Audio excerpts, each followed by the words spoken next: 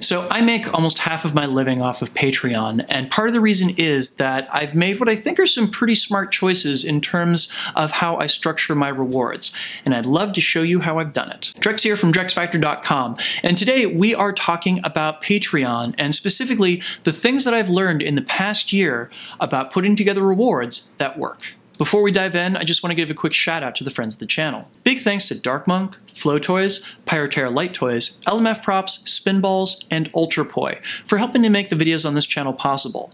You can learn more about all these awesome companies and the work that they're doing to support flow artists like yourself by checking out the links I've got down in the description of this video. So I've been on Patreon now for several years, and I will be the first to admit that at first when I got on the site, I didn't really know what I was doing. I think a lot of us creators kind of struggle with, number one, the idea of like asking people to support us, as well as how to make it worth their while to do so. And I had a lot of fits and stops. I have changed my reward structure many times over the years, but in this past year, I feel like I fell into a groove that really helped me grow my Patreon, grow my earnings through Patreon, and really help me figure out good ways to be able to strategize how I would create those rewards in the future. One of the things that really helped was actually watching a video from another creator here on YouTube by the name of Aaron Rutan. Aaron is a visual artist. He doesn't do flow arts, but the ways that he talked about how he structured his rewards made a lot of sense to me, and it made me start asking questions about the way that I structured my rewards. Now, I've had a lot of people come up to me in the past year and ask me for advice on setting up Patreon, and rewards is definitely one of those things that is high on the list of things that people ask about. So I'm going to give the advice that I would give to any one of them out there to all of you, and hopefully it will find the eyeballs that it needs. So I have a philosophy with rewards wherein I think that what your supporters truly want from you is basically a deepening of what they already love from what you produce. So access to your Patreon feed is always a popular one, as is early access to your content. Doing early access stuff is so easy to do on Patreon right now that ought to be one of your first ports of call. In addition, people love seeing their name in the credits for your videos. It makes them feel as though they've contributed to something.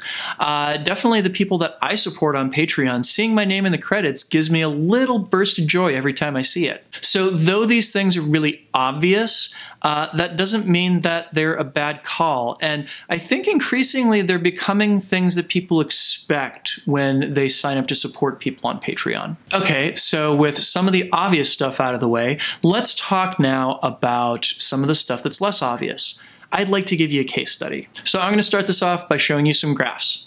Don't tune out, I promise that this is going somewhere. So these are the distribution curves for the supporters of two YouTube channels that I support and I really love, History Buffs and City Beautiful. Now, even though the scales are slightly different, what you can see is that there's basically a peak in the lower numbers that gradually flattens out in an asymptotic curve towards the higher numbers, yeah? And I think if you look through a majority of Patreon pages, you're going to find that this is a pretty normal distribution for most people's Patreon supporters. Okay, so let me show you my curve, which looks quite a bit different. You see that weird peak that I have really early on in the $5 range and everything, and then it starts to look more normal? Yeah, the $5 reward is early access to my content, which is always a winner. Also, I'm lying to you. This is the distribution curve for my Patreon in 2018.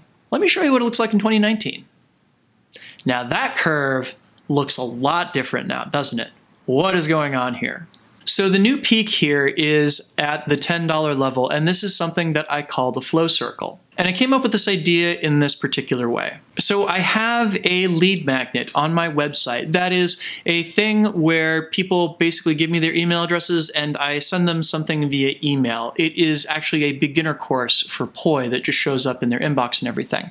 And included in that is a little survey where I'm trying to find out what they need in order to improve in Poi or just be able to do whatever they want in the flow arts. And there was a response that I was noticing coming in pretty frequently through there, which was that People were saying that they really wanted to be able to spin poi, but they didn't feel like they had enough time to practice the things that I was putting out there in my tutorials. So the problem here was that people saw the big thing and didn't see how to break it up into smaller things, and so that discouraged them from investing their time. So I tried out something new.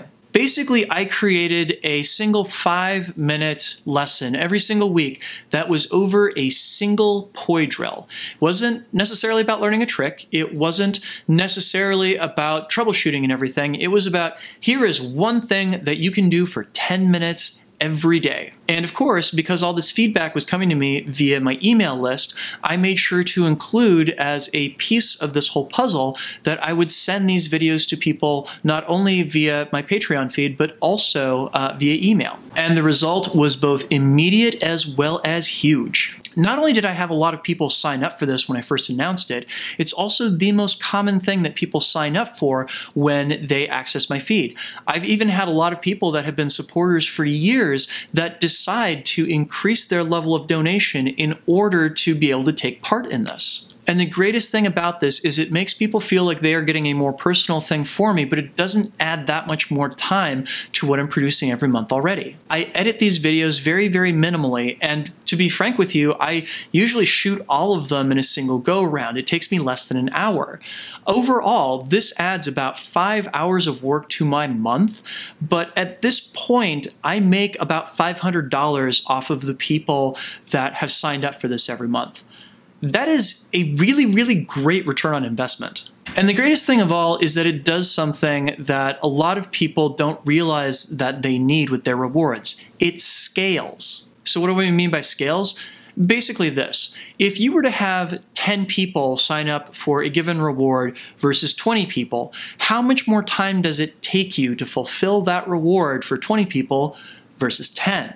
If the answer is it takes twice as long, you've got a problem on your hands, especially if this is going to be a reward that you're going to offer for one of the lower price tiers. I know a lot of people that look at rewards and think, oh, well, I'll have a sticker or something that everybody who, gets on at the $1 to $5 price tier gets to and everything.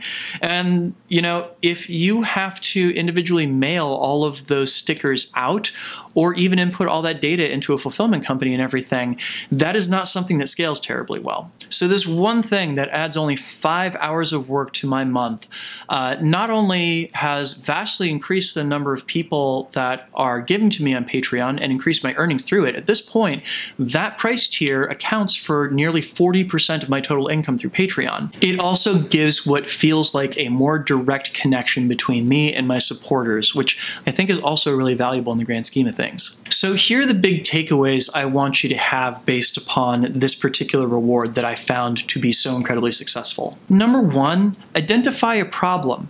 Find out what your supporters need and they're not currently getting. Number two, find a way to do it in a way that scales very easily.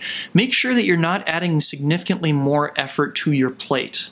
And finally, communicate about it, both with your Patreon supporters as well as the general public. Let them know what you have available to them and what the benefits of it are. And here's the thing.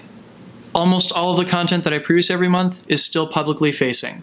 This is just this one thing, a format that really wouldn't work on any other platform, but that is useful to my supporters in a way that Patreon is kind of ideally suited to deliver to them. So I hope that this has given you some ideas and that you go out and start working with your own rewards on your Patreon. I hope that this helps you grow your Patreon support and everything, because it definitely did for me. And if you're just getting started with Patreon, I have a resource for you.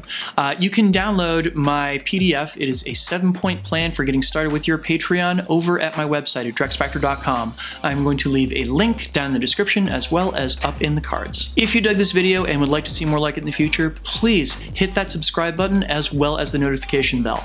That way you'll know exactly when I post something new. And finally, the people that make it all possible and whom I have been talking about this entire video, thanks so much to my wonderful supporters on Patreon. They are the reason that this video and all the videos on my channel exist.